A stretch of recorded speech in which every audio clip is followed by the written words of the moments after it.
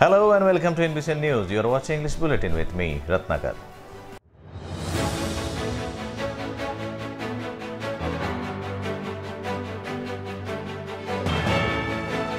The news in detail. Despite the imposition of a night curfew, the Aapko district administration is in a shock to witness double-digit cases from the past 3 days. The district on Tuesday witnessed a huge jump as 44 new COVID-19 cases were reported in the last 24 hours, the biggest tally since October. Meanwhile, only 1% recovered from the dreaded virus. Among the new cases, 34 are from Nagpur city, while 3 are from rural areas in the district, while 7 are from outside the district. With the threat of the third wave looming large, instructions have been issued in various places in Nagpur city, and citizens are advised to take all necessary precautions.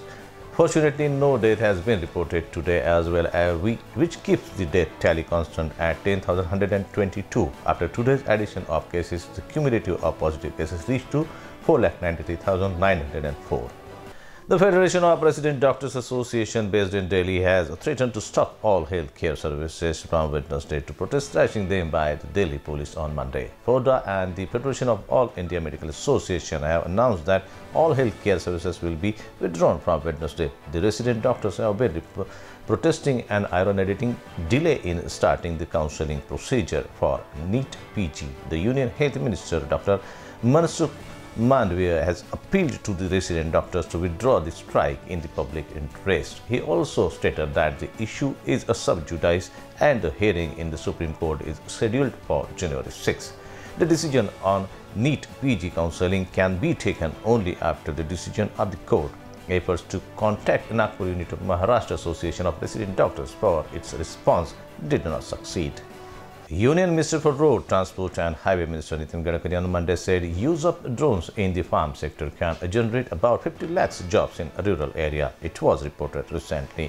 Union Minister Gadkari was speaking at the concluding ceremony of Agrovision exhibition in Nagpur recently. He said the use of drone technology in the farm sector is the need of the hour and it can generate up to 50 lakhs jobs in the rural area in just 1 year. Elaborating the idea further, Gadkari said, for spraying pesticides and crop nutrition from drones will require manpower for operating them, and this will help open up huge job opportunities in the rural area. The Union Minister also said that he has discussed with his cabinet colleagues about the need to draft a policy on adopting the drone technology in the farm sector.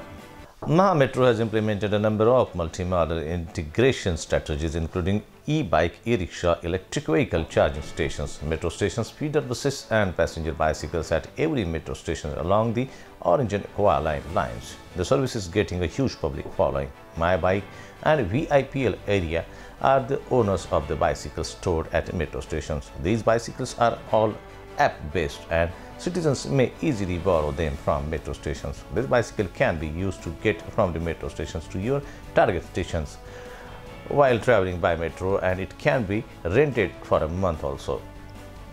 Bicycles are provided at metro stations on a daily, weekly and monthly basis. 2 per hour, rupees 479 or 599 this month's rate is available.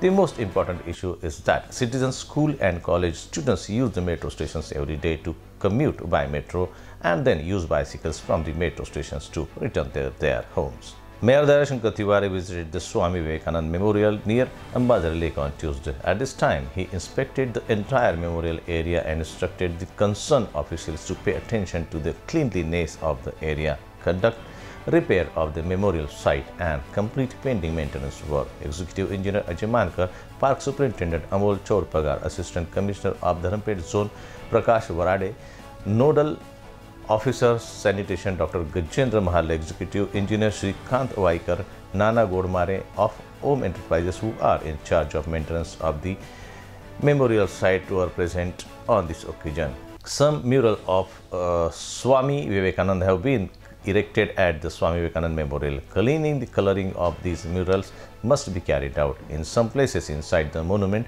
the tiles are broken, and in some places the tiles are gone.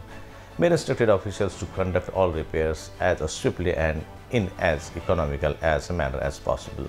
Well, that's all from this bulletin. For more updates in and around the city, stay tuned with Inbcn News. Till then, Ratnakar says goodbye. Please take very good care of yourself and family. Keep watching Inbcn news, सच दिखाएं बिना छुपाएं।